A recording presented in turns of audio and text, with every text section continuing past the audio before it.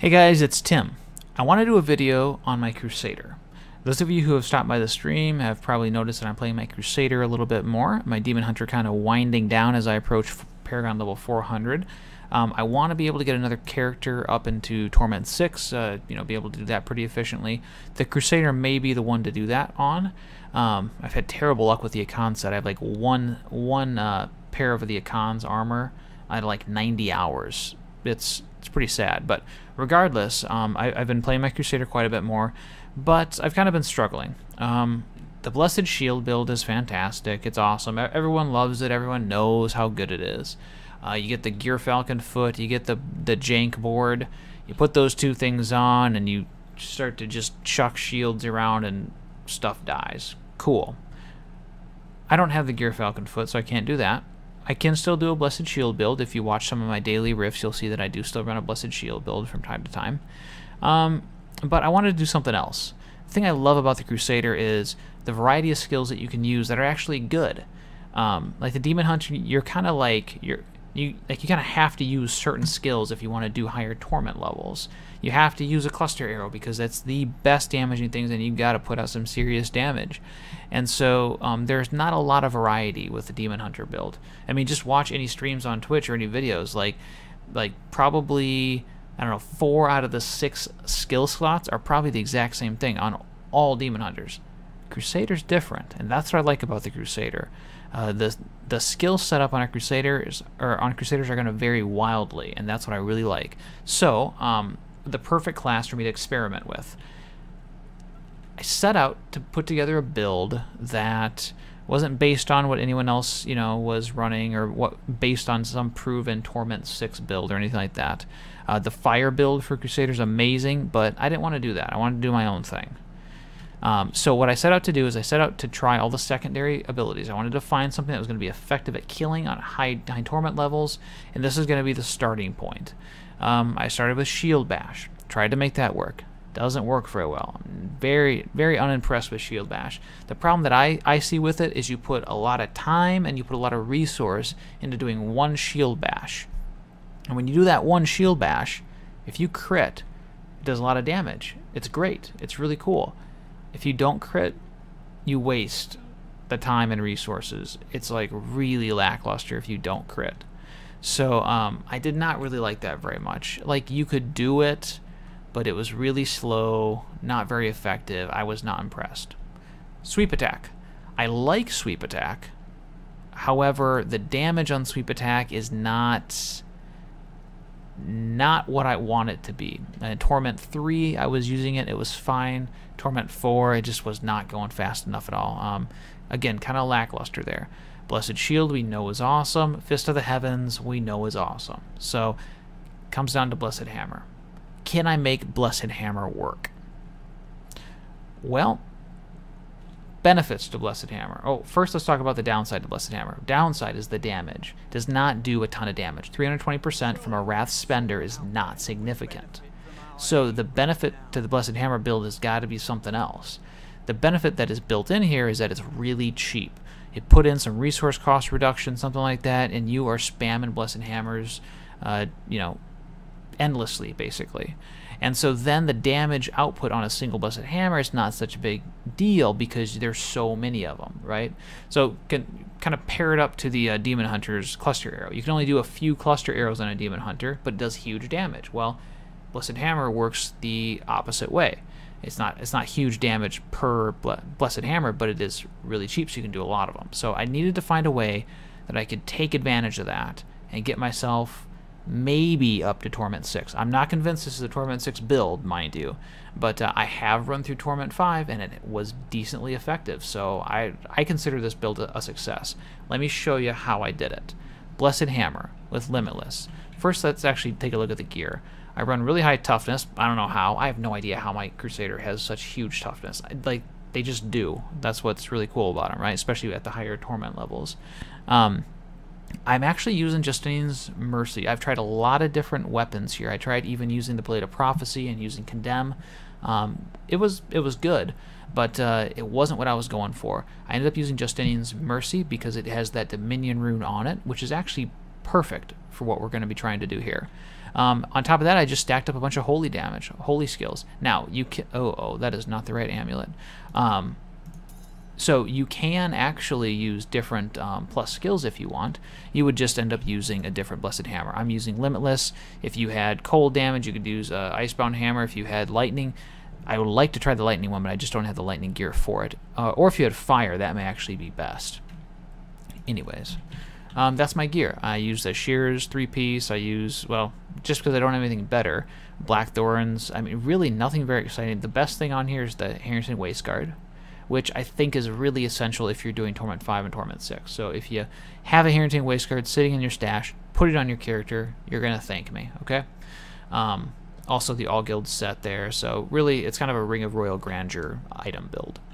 But as you can see, nothing really special about my gear. That's the thing I like about this build, is I find it to be very effective Torment 4, pretty effective Torment 5. If I get better gear, I can see myself moving possibly into Torment 6. I don't know yet. I got my fingers crossed. Anyways, those are the items. Nothing special. So if you have the Akan set, I can only imagine it's going to get better. So on to the skills.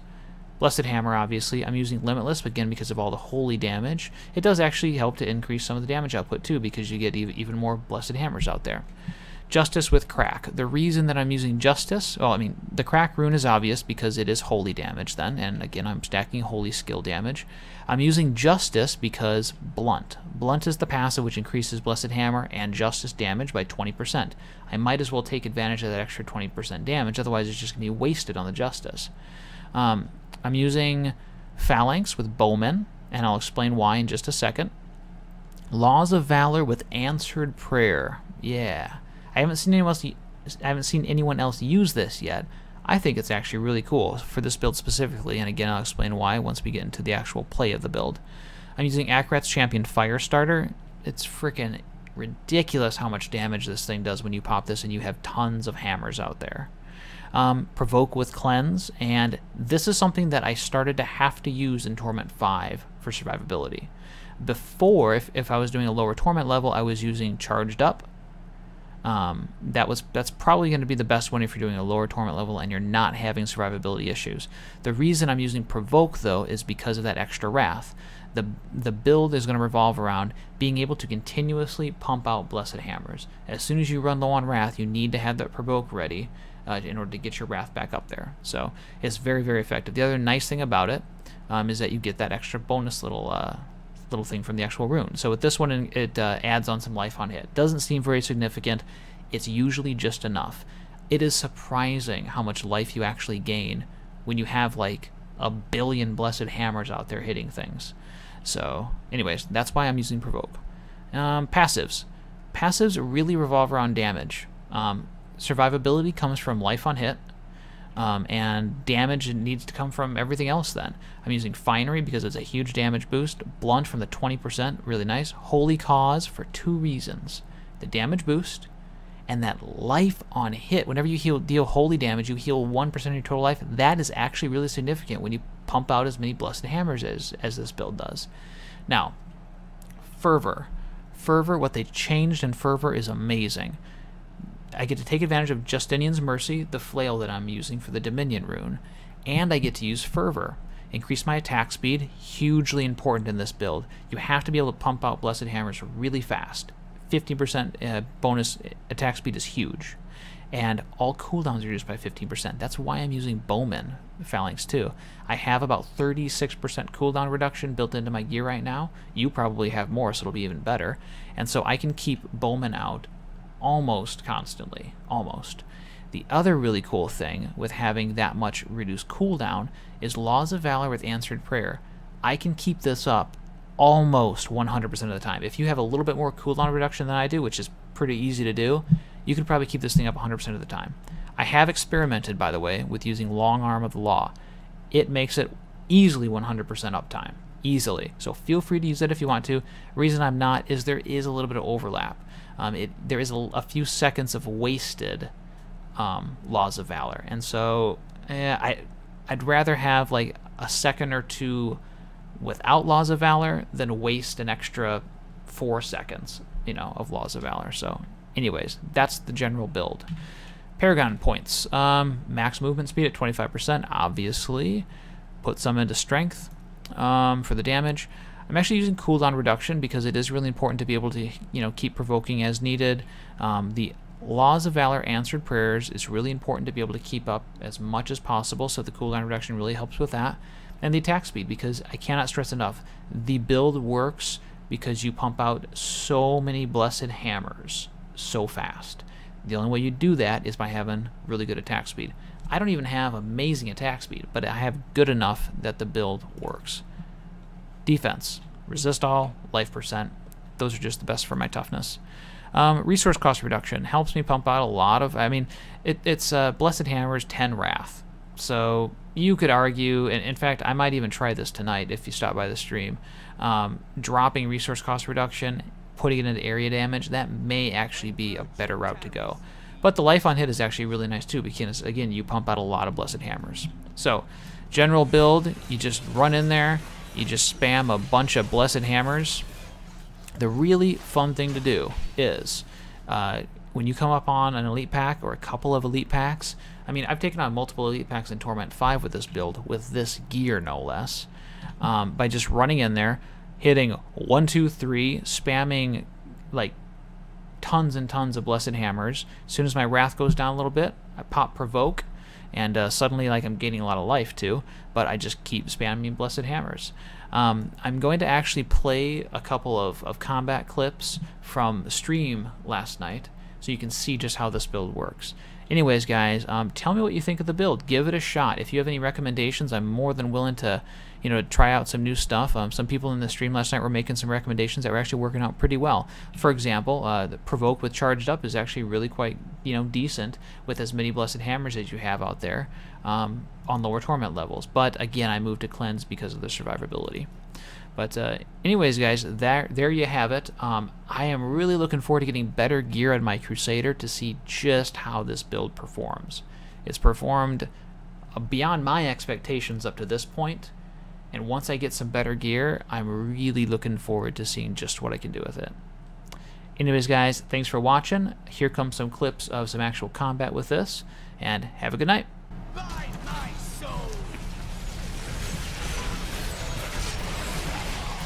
Like chaff before the wind.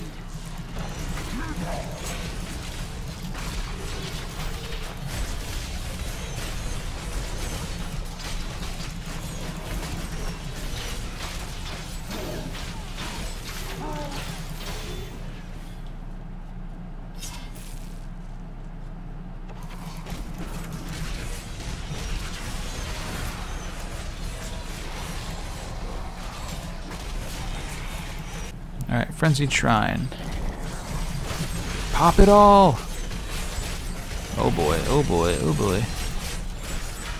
I require more wrath. Not yet. His wounds are deep. Ooh, ouch, ouch, ouch, ouch, ouch. That damn arcane, man.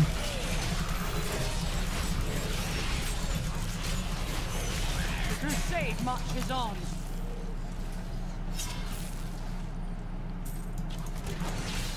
Like, the arcane started to like pop up. I'm like, whatevs. I'll just stand right here, man. Not ready yet. I'll just stand right here. I'm pro. My wrath is low.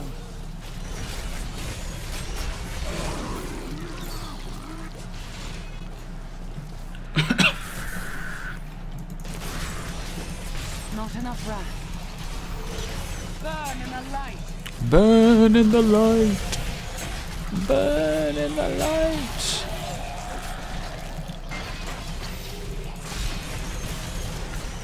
Yeah, plowing through the normal monsters here really quite easily. A great big bushy beard. Hey, thanks, Merlin. These enemies defy all reason.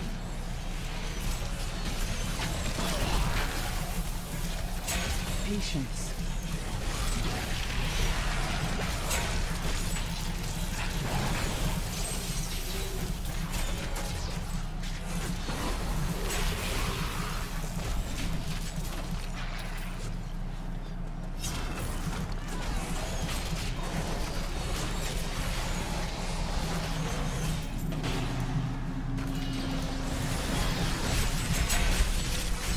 Ooh, ooh, ooh, ooh. Ouch, ouch, ouch.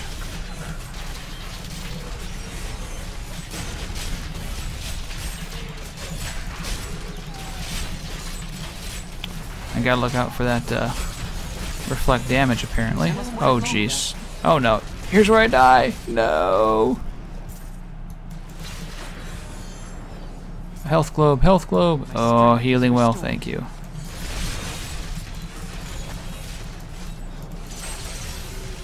I want that loose stone. Give me the loose stone. I'm fading. Not yet.